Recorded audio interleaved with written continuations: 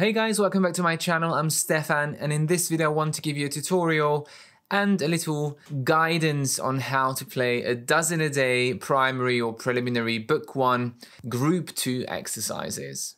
Don't forget to subscribe if you haven't already done so, and if you like what you see, give this video a thumbs up. This video is part of a series. I'm going to do all 5 groups from this book and all books. So if you're looking for a different set of exercises from a dozen a day, then links are going to be in the description below. Let's start with exercise 1, stretching. So as you can see, stretching is all about octaves. Now, this exercise can be done 2 ways, depending on how big your hands are. If your hands are big enough to reach an octave, which is C to C, then it's going to look like this.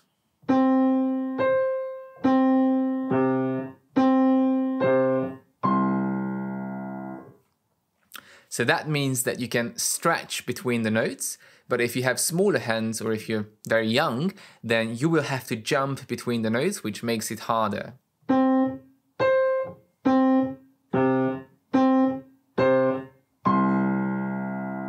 And the whole point of this exercise is to kind of engrave that distance of the octave into your hands and arms, so your hands will know where to go, where to land when you move an interval of an octave. So when you practice, just really try to go between the 2 C's, whether you can reach it, whether you can't reach it. And the more you do the exercise, you should be able to do it without looking at your hands, and your hands should memorize the distance between the 2 C's. So starting middle C right hand, octave higher, left hand middle C, octave down, then both thumbs on the middle C, octave up, and an octave up and down. So very simple, but doing it very slowly in the beginning to try to memorize the distance between the octaves. Exercise 2, tiptoe running. This one is almost completely identical to running from group 1, but this time it's going to be staccato, so very short and detached notes. I'm going to demonstrate it first and then I'll talk you through how to approach it.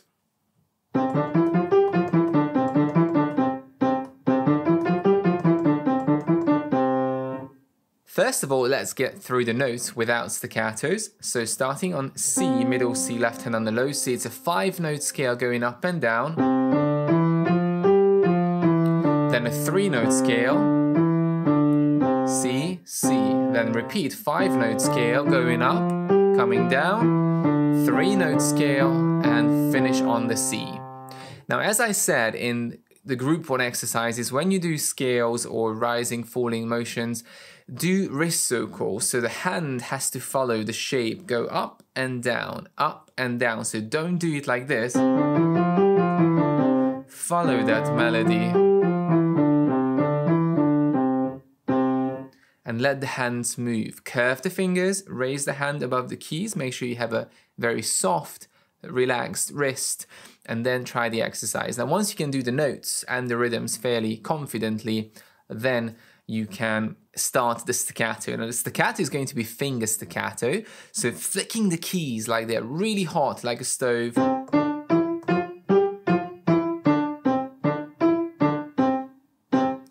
We don't need too much motion from the arm, it's mostly from the fingers and just flicking the keys very quickly and keeping the hands really relaxed and soft.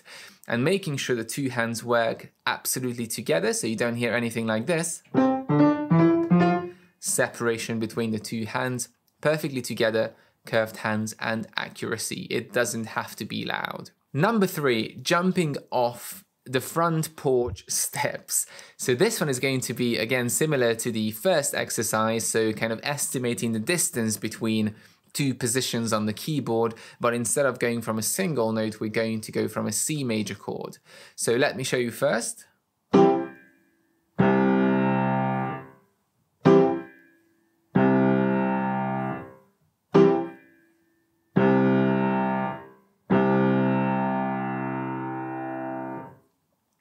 So we start in a C major chord position, C, E, G, 1, 3, 5, C, E, G, 1, 3, 5. Let's just leave the staccato for now. Let's play the chords first. And then we're going to lift up and move down to the 2 C's. So an octave movement to the 2 C's.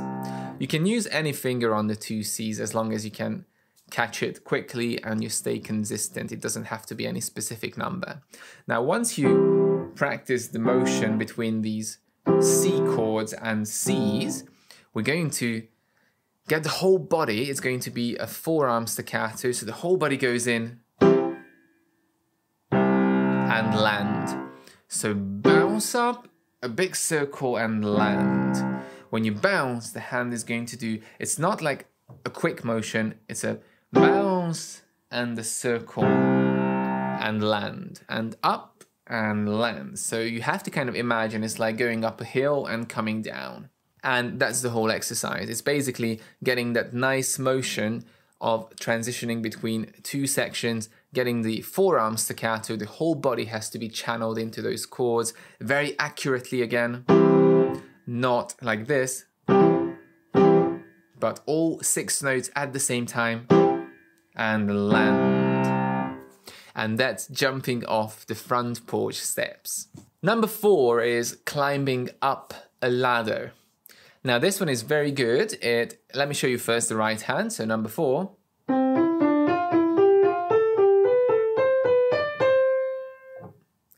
So as you can see, I'm climbing up, but I have a lot of finger changes. We're working in 2 groups, 1, 3, and 2, 4. So what I would suggest, first of all, is to play the exercise blocked. So play each 2 notes together. 1, 3, and then the next 2 notes, 2, 4. Then 1, 3 again, then 2, 4, then 1, 3, 2, 4, 1, 3, and 2.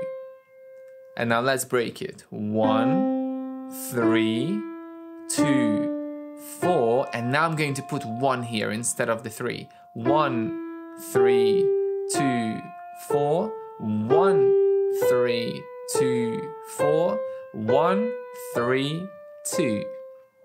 So go up a skip, come down a step, go up a skip, come down a step, go up a skip, down a step. Now the key thing here again is to let the hand move and rotate a little bit between these intervals.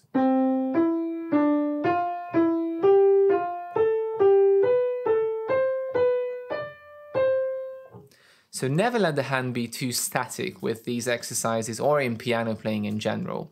And then when you can do the thumb crossings and the finger changes fairly confidently, you can go a little bit faster.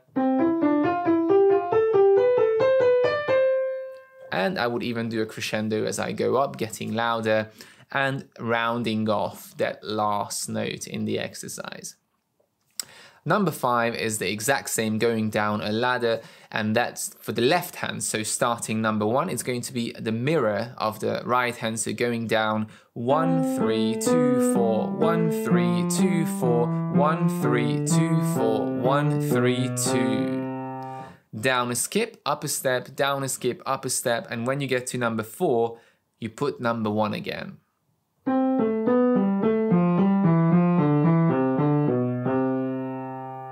Creating complete smoothness, evenness, fluidity. Do not lift up your hand anywhere like this.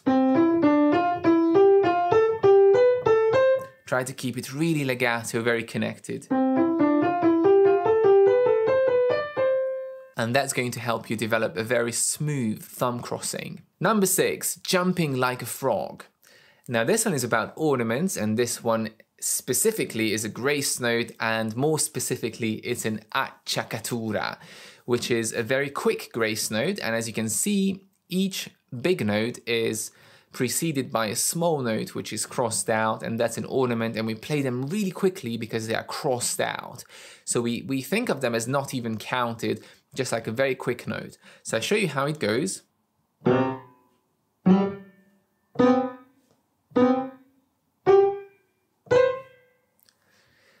So the left hand starts on the C, then a G, and then a C. Then right hand C, G, and C. The ornament is going to be the previous key. So the key before C is B, and we're going to do this extremely quickly, but not at the same time like this. Okay, so quickly, and jump up. drop and bounce, drop and bounce, as quickly as you can. The next one is G, so the note before is F sharp, not F, F sharp, and then back to B. Right hand repeats, B, number 2 and number 3, F sharp, and B. The rhythm is 1, rest, 1, rest, 1, rest, rest, rest, 1, rest, 1, rest, 1, rest, rest, rest. So bouncing up nicely at the end and making those ornaments not too strong, but very, very quick. Number 7, hanging from bar by right hand. This one is called, I call it double voicing or multiple voicing, which basically means that one hand is playing the music that's meant to be for 2 hands. It's not technically correct what I'm saying, but the easiest way to imagine it. So as we can see, there is a G semi-breve or whole note at the top, and we've got 4 crotchets or quarter notes in the bottom. So those 2 melodies are overlapping and we have 8 beats altogether. So the way it works is we have to hold down that G while we play the bottom notes. So let me show you first.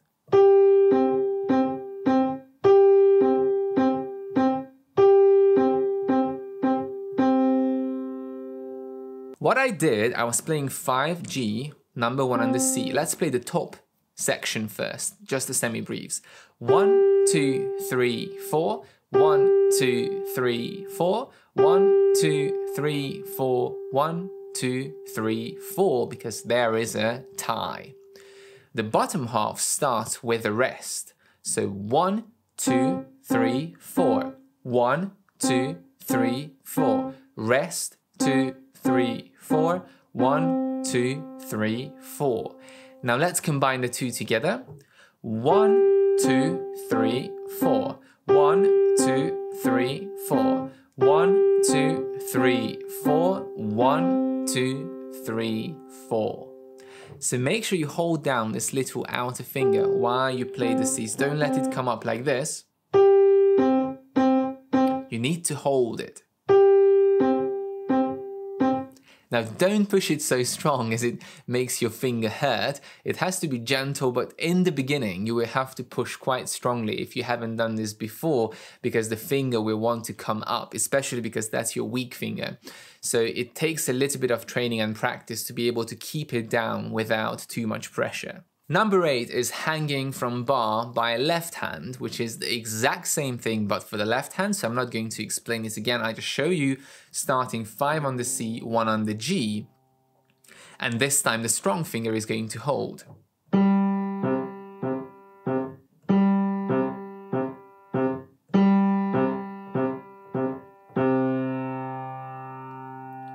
And that's it. Same idea, same logic, same technique, but for an opposite finger combination.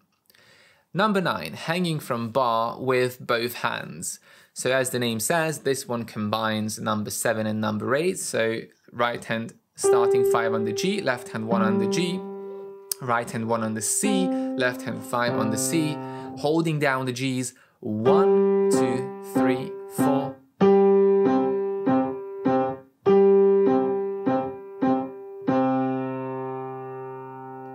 And that's it. Now I would suggest to try this exercise inverted, so the same 2 notes but holding down the C.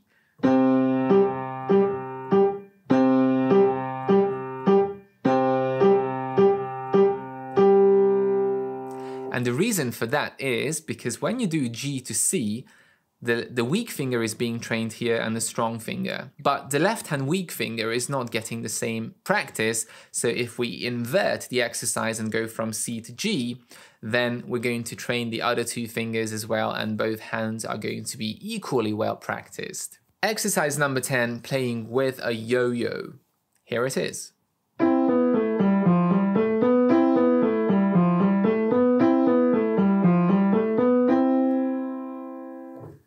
So it's a 5-finger exercise in the left hand, but instead of going up and down, it's going down and up, so kind of a backwards motion. And as I said, in any kind of scale exercise, wrist circles, letting the hand move with the notes, and curving the fingers, lifting the hand above the keys, and very soft wrist. It's all quavers, so the rhythm is very continuous all the way through. 1 and 2 and 3 and 4 and 1 and 2 and 3 and 4 and finishing on the C. The right hand is just holding an E all the way through a semi-brief whole note, and you have to re-strike the note every bar.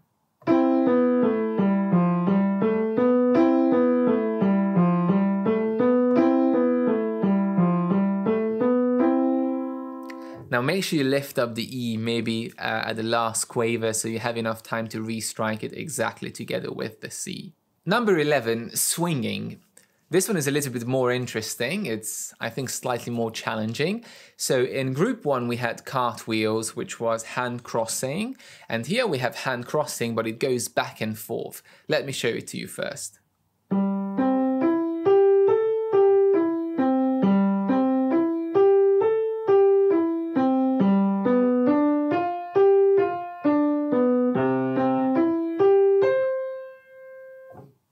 So as you could see, the left hand was doing these beautiful rounded circles around the right hand. And again, that's a hand crossing, but it comes back and forth, but the right hand is not crossing anywhere. This time it's staying in the same position, but the left hand is moving around. Now, any kind of hand crossing exercise, you have to make sure that the hand is not doing like very swift, abrupt motions. It's timed so you can do it continuously and evenly.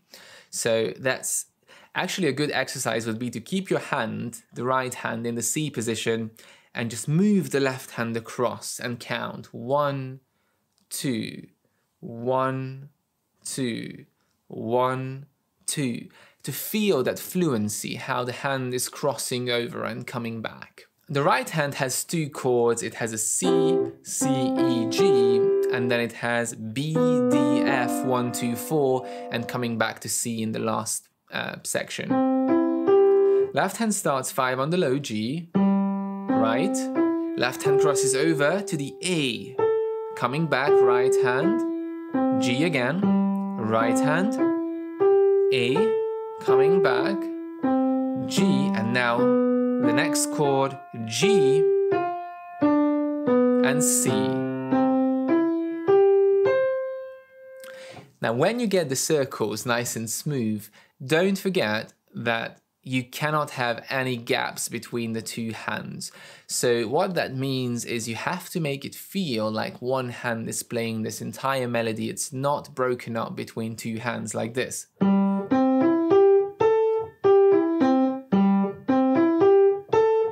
That sounds very abrupt and it doesn't sound like it's welded together. So you're holding down the left hand note until the right hand presses down the first note.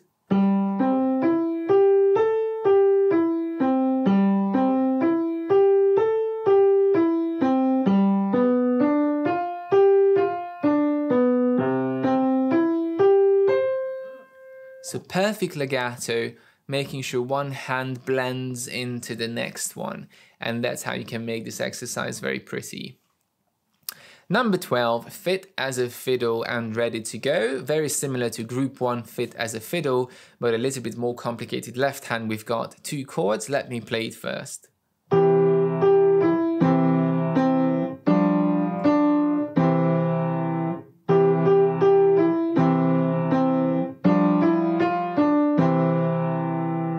Now again, you can play this legato, connected or detached, doesn't really matter.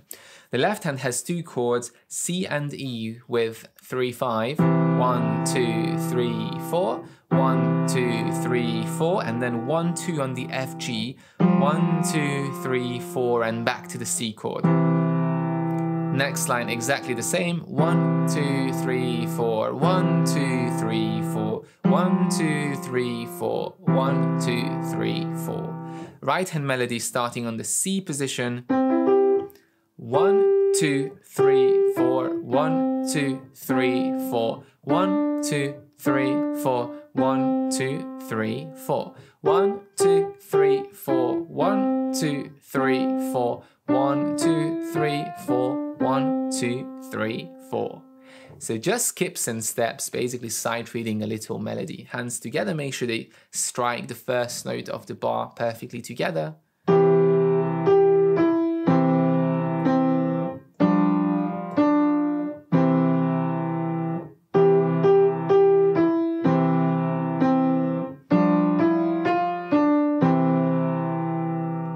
And that's the end of exercise 12.